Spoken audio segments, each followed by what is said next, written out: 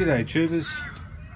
Well, I've been making myself a little bit busy trying to strip out this entire shed. I've got earth cable still to go. Everything's been disconnected.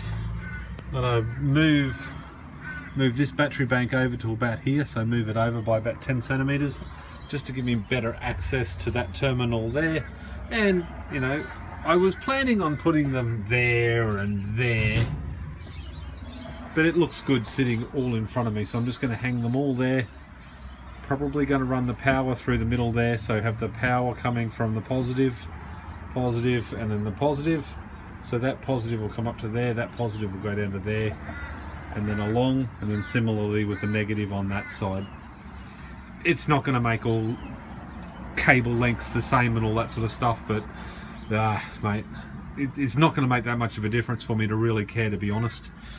And then I'll run probably the fuse box sort of here with enough room so I can put another 3 down there eventually. So for now the fuse box will go here, and then the shunt will go somewhere near it, and then I'll run the cables back over to that other shed. So looking good so far. Yep, so this is the 3rd pack. So just charging the last one, and then I'm going to balance charge it, so all the bus bars are made up in the same style as that top one. There we go, that's the cable, balance lead's gone off. We've got the spacers already done, so I'm really happy. The 4th, that's the beginnings of the 4th pack.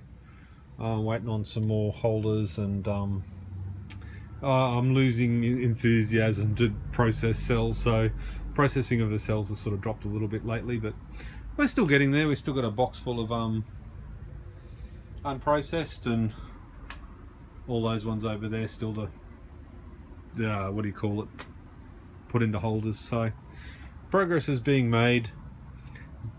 Now on Wednesday it looks like the electrician will be here, so I have to get all of this done, and all of that cable management I was just showing you before done by Wednesday.